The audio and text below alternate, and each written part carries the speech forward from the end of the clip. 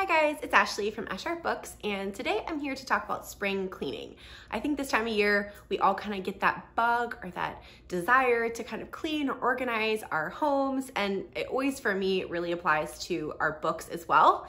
And so today I'm going to talk about a few ways that I like to organize my books and maybe just some ideas in case you're trying to, organize your books, find new places around your home for them, as well as a few things that I do think about when I have to get rid of a book and what I kind of consider when doing that. I really love using books around my whole home. I heard this saying once that there are two things that make a house into a home and make it cozy, and that's books and blankets. And I definitely agree. You'll see many of those throughout my home. And so I kind of wanted to go over a few places that I like to organize my books, put books, and kind of use them throughout the house. So obviously the first place is a shelf. So I really like having a bookshelf in my living room. So the one I'm sitting in front of is in my living room. And I was lucky that this kind of built-in one came with this apartment. But if you don't have that, any kind of bookshelf will do. I just like the idea of them being in the main part of the house. That's like the cozy epicenter, if you will. But I will say, I do like them to be kind of organized and look, nice for when people are over. So I used to have this as a rainbow bookshelf, and I think I might turn it back into that because I think it's just really pretty to look at. But aside from having, just a bookshelf in our living room, there's lots of other places you can kind of organize your books. And so I actually love using them as decor or part of my decor. So I actually have floating bookshelves that I made a few years ago with the help of my mom.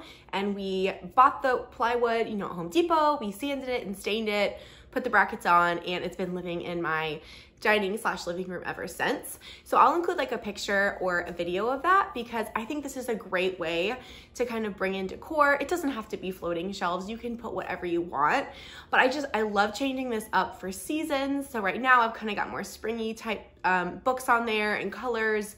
But in the fall, I really like putting more of my favorite fantasies and paranormal romances. And I just think it's a great way to organize your books in a different kind of way. And also to kind of spread the love around the house, if you will. I also really love collecting vintage books. And I know a lot of people collect different types of books. Sometimes it's like collector's editions. Sometimes it is vintage or older books. And using this kind of a shelf as a mix of like decor and books is a really great way to kind of showcase, multiple things that you like in your life. Another thing I'd really recommend is, like I said, spread the love throughout the house. I would say there's probably not a room in my house that doesn't have books except for probably the bathroom. But I love using a stack of books on my coffee table to kind of stack up and put maybe a candle on top of. I have them on my nightstand and I use really pretty ones in there as part of that. If you have a TBR pile, I think it's really fun to put a basket maybe by your couch and put all of the books that you're really excited to read in there. That way they're kind of in your eyesight, but they're organized at the same time. And then even in the kitchen, I love keeping my cookbooks. I keep mine in a basket on top of the fridge and a few down below by my cutting boards that I like to use all the time.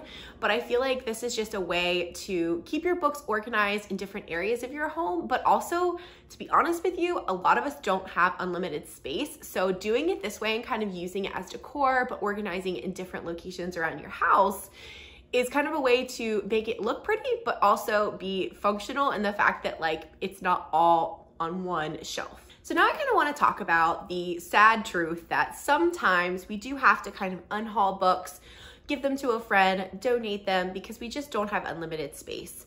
I don't know about you, but even with all of my organization techniques, it still doesn't always happen. So when that happens, we do have to give away some books. So these are 5 things that I like to think about when I'm deciding what books to keep and which ones maybe to find a new home with someone else. So the first one is, did I like it? I know that's kind of obvious, but for me, if I didn't love a book or at least really like it, I don't feel need to necessarily keep a physical version of it on my shelf. And that's kind of changed over the years for me. I feel like nowadays I really want to look at my shelf and just look at all the things I absolutely loved reading and all the good memories along with that.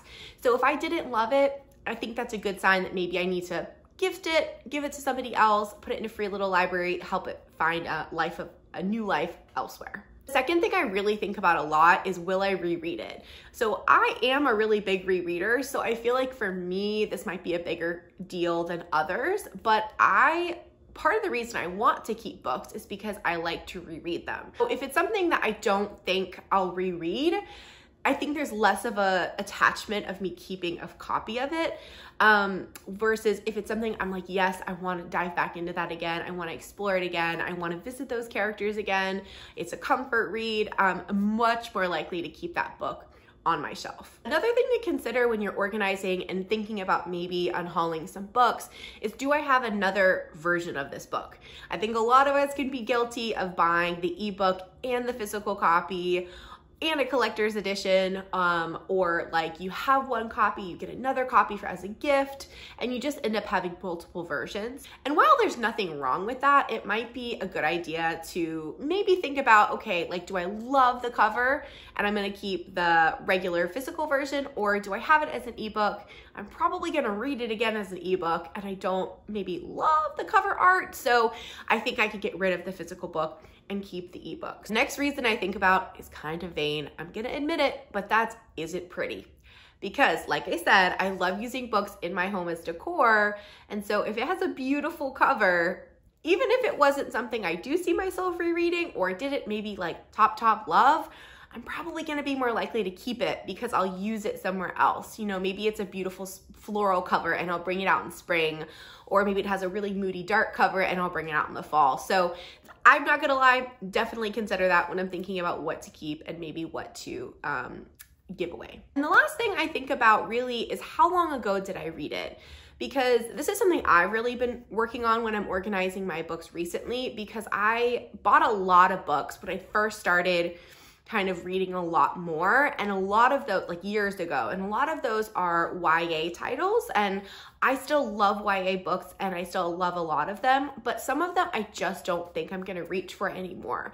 And even if they were favorites, say 5, 8 years ago, they're probably not something that I necessarily need to keep all of now. So I'm trying to be selective and maybe only keep my absolute favorites from that time period. And that way newer books and newer favorites can have a place, you know, in my home on my shelf. So those are just a couple of things I think about when I'm trying to organize my books. So hopefully that gave you a few tips to kind of help you with your spring cleaning and organizing of your shelves. Okay, so now for the info on the sale. So Harlequin Publishing is having a really great spring cleaning sale.